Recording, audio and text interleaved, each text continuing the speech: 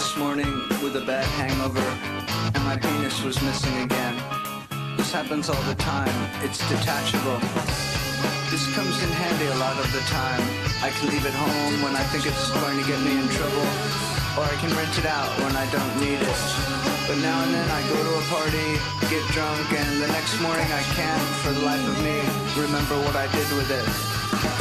First I looked around my apartment and I couldn't find it, so I called up the place where the party was. They hadn't seen it either. I asked them to check the medicine cabinet, cause for some reason I leave it there sometimes, but not this time. So I told them if it pops up to let me know.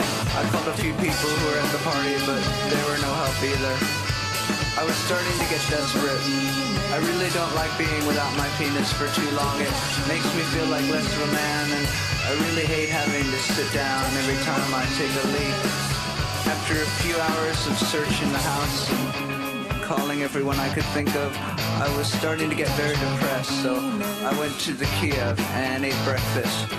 Then as I walked down 2nd Avenue towards St. Mark's Place, where all those people sell used books and other junk on the street, I saw my penis lying on a blanket next to a broken toaster oven. Some guy was selling it. I had to buy it off him. He wanted 22 bucks, but I talked him down to 17. I took it home, washed it off, and put it back on. I was happy again, complete. People sometimes tell me I should get it permanently attached, but I don't know. Even though sometimes it's a pain in the ass, I like having a detachable penis.